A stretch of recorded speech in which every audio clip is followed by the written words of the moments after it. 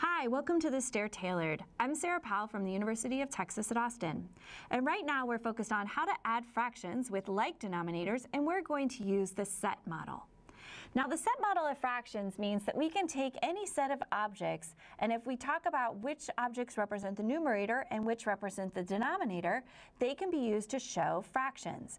And today we're going to use one of the most popular manipulatives for the set model. Those are called two-color counters to solve this problem right here. We're going to think about how do we add 1/6 plus 4/6. So let me show you what that looks like. So remember I said we are going to add 1/6 plus 4/6.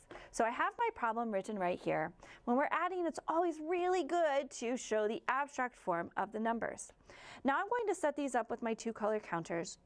So I have fractions with a denominator of 6. So that means I'm going to get out 6 of these counters, and I like to place them together so I see that this is one whole or one set. And I need to show a numerator of 1. So I'm going to show one of the 6 counters as red. So in this example, red represents the numerator. Then I'm going to show 4/6. So I'll go ahead and get those out right here.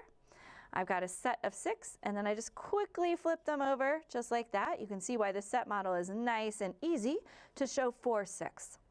Now I have to think about the value of each of these counters. Right now this counter has a value of 1/6, and this counter has a value of 1/6. Because the counters have the same value, I can add them together. So I'm going to add the red counters, the parts of the fraction, together, but I'm still going to think about making groups of 6. So I'm going to add those together, and I'll move them down here. All right, so let's see. I'm going to add the parts. 1, 2, 3, 4, 5. But remember, I'm making groups of 6, so I'm going to bring in this yellow counter. It's holding place to show this group of 6. Now these other counters, they are all really showing a value of 0, and so I could line them up down here.